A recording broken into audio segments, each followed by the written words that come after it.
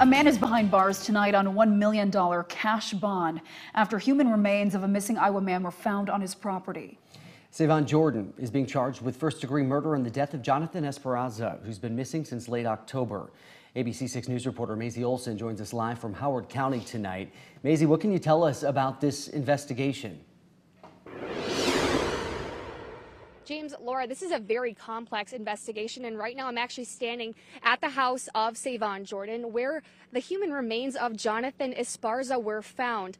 Now, I'm in the small town of Elma, Iowa. The population's only about 500 people, but all of the neighbors and community members that I spoke with today say they just had no idea of the horrors that were happening down the street. Jonny was a good guy, and he was thoughtful. He cared about people.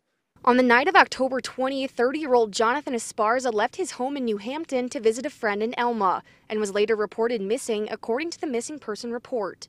Weeks later, on November 11th, Esparza's abandoned car was found. Deputy Sheriff Investigator Richard Hollenbeck says witnesses led the Sheriff's Department and the Iowa Division of Criminal Investigation to the home of Sayvonne Jordan. After Esparza was missing for more than a month, on November 30th, a search warrant was executed on Jordan's property. Doing the search warrant in the house, evidence of some kind of violent act being committed against another person, and then the discovery of the human remains in concert with that evidence we found in the house led us to the probable cause that Sayvonne did end Mr. Esparza's life. Investigator Hollenbeck says that the positive ID was crucial in filing the murder charge. Medical examiner's office did give the results of that recently, that they concluded it was Mr. Esparza, which gave us the go-ahead to finally file a homicide charge on Sayvonne Jordan.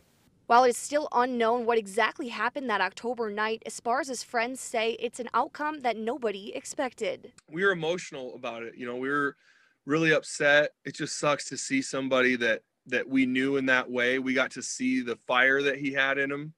It's sad to see that snuffed out. A friend and Iowa Central Community College football teammate Cole Biernes says Jonny will be remembered for the kind of person he was. He was somebody, you know, he contributed, he fired people up, and he was a great teammate, and that, to me, that carries weight forever. That never goes away. Investigator Hollenbeck says that he does feel confident that law enforcement has the man responsible for the murder of Esparza, but that this investigation is still very much ongoing. He says that investigators still have multiple people that they need to speak with in order to find out what led to the death of Jonathan Esparza. Jordan is expected in court January 23rd. Live in Elma, Maisie Olson, ABC 6 News.